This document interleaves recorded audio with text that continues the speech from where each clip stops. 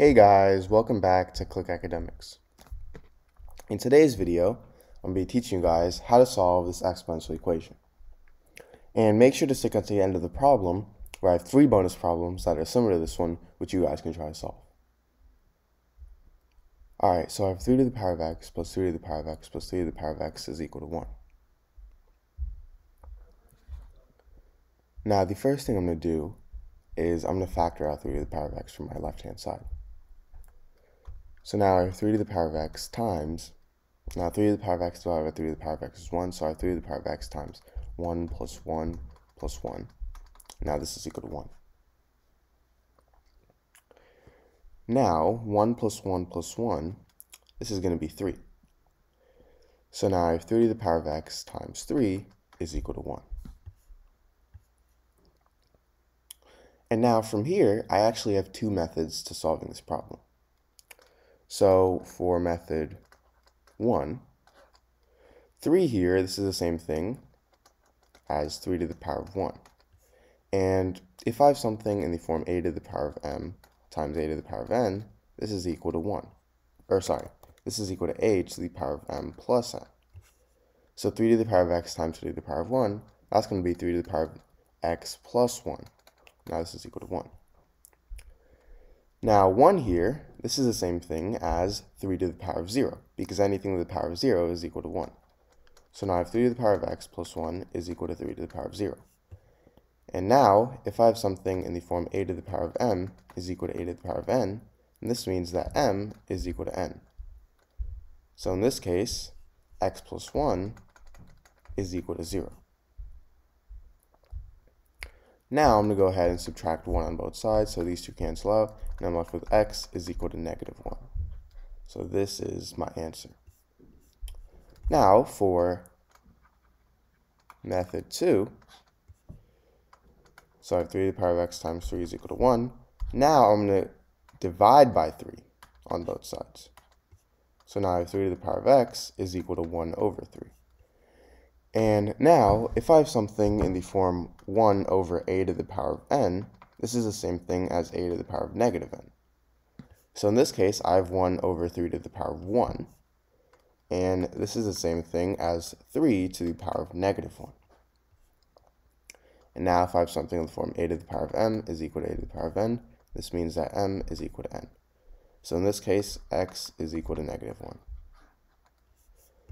Now to check,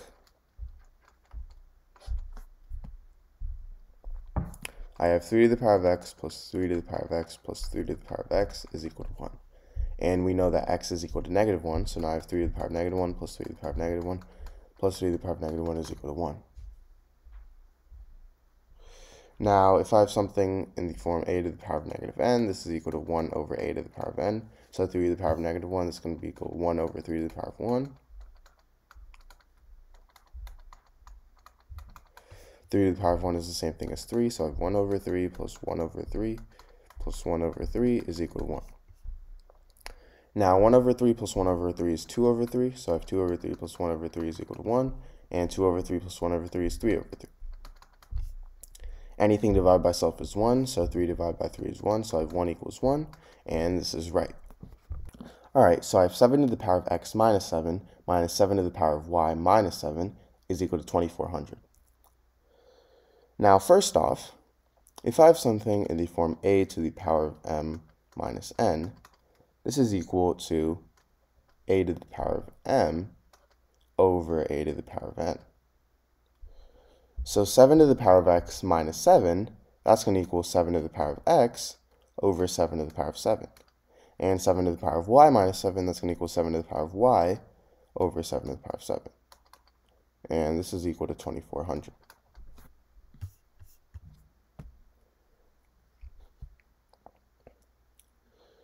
Now,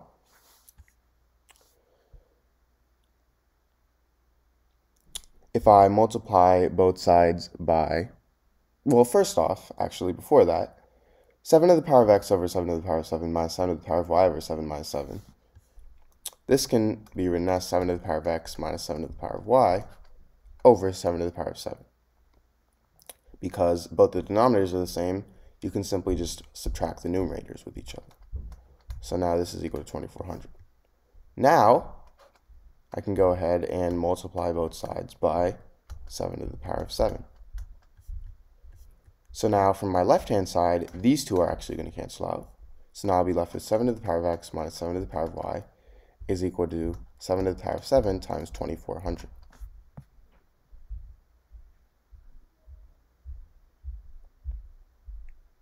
Now, as you can see, 7 to the power of 7 times 2400, this is going to be a positive number, right? Meaning, if 7 to the power of x minus 7 to the power of y is going to result in a positive number, then this must mean that 7 to the power of x is greater than 7 to the power of y. And this means that because both of these two terms have the same basis, this means that x is greater than y. So now we can say that x is going to equal y plus k, and k is any integer. So now if x is equal to y plus k, we can rewrite x as, we can rewrite this as 7 to the power of y plus k minus 7 to the power of y is equal to 7 to the power of 7 times 2400. Now if I have something in the form a to the power of m plus n, this is equal to a to the power of m times a to the power of n. So 7 to the power of y plus k, that's going to equal 7 to the power of y times 7 to the power of k. Now I have minus 7 to the power of y is equal to 7 to the power of 7 times 2400.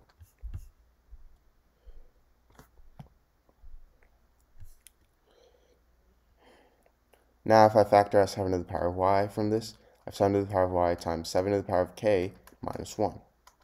This is equal to 7 to the power of 7 times 2400. Now this gives me two equations. I have 7 to the power of y equals 7 to the power of 7, and 7 to the power of k minus 1 is equal to 2400.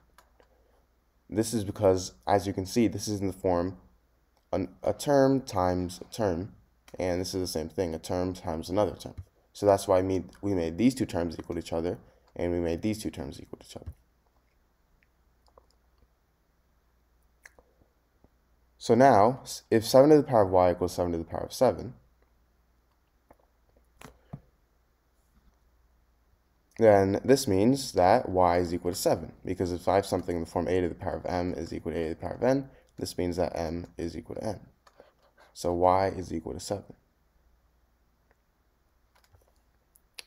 And now I have 7 to the power of k minus 1 equals 2400. I can first start by adding 1 on both sides. So now I have 7 to the power of k is equal to 2401. And this means that because 2401 is the same thing as 7 to the power of 4, this means that k is equal to 4. So now we have both our values of k and y. And remember how x is equal to k plus y.